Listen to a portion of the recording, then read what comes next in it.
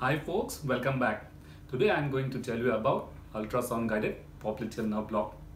I am extremely happy to share about this block as it is incredibly easy to perform and gives great result. This block provides excellent anesthetic condition for foot and ankle surgery, and it also offers wonderful post-op analgesia for leg surgery. Watch this video till the end as I am going to share with you few of my important tips to avoid failures.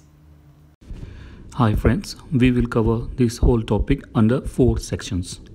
Number 1, equipments required, equipments for pre-procedural sterilization, and drugs and needles. Now let's discuss relevant anatomy of nerves. Sciatic nerve, which runs down behind the femur, divides into tibial and common peroneal nerve. Now let's see briefly what are the areas involved in this nerve block. Number 1, this block completely anesthetizes the foot. Also, complete muscles and bones of the leg are taken care of.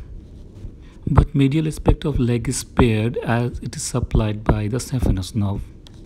Now let's see the Sono Anatomy here. Here I am showing you the posterior approach where the patient is lying prone.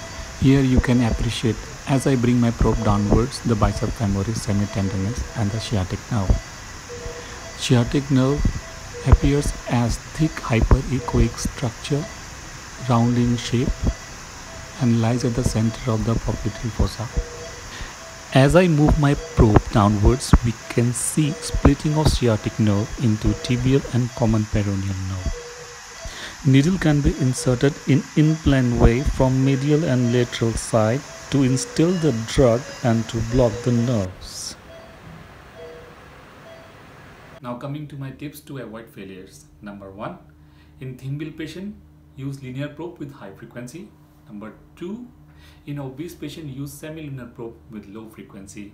And lastly, number 3, when you have placed the probe perpendicular on the popliteal fossa and suppose it is at 12 o'clock position, try to insert the needle from 3 o'clock or 9 o'clock position depending upon your approach, from medial or lateral side if you are considering an in-plane technique.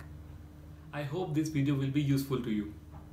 Do like and subscribe my channel. See you all in my next video. Till then, bye.